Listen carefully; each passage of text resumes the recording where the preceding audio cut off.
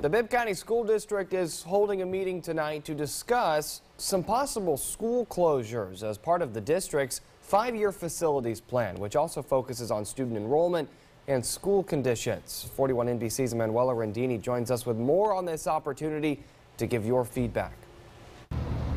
Michael, the meeting will be here at Brookdale Elementary School at 6 o'clock p.m. Superintendent Dr. Curtis Jones came up with the idea of closing Brookdale Elementary and then building a new Riley Elementary.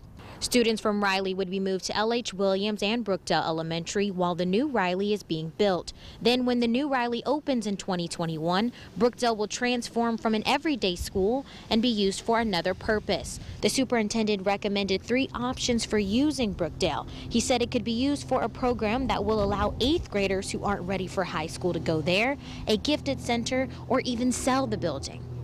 Parents, you can come to the meeting later on to ask any questions that you may have, but also learn more about this plan. The board says that they want to hear your feedback before they vote on January 18th. In Macon, Emanuela Rendini, 41 NBC News. Well, again, the meeting is at 6 o'clock p.m. at Brookdale Elementary. Thank you, Emanuela.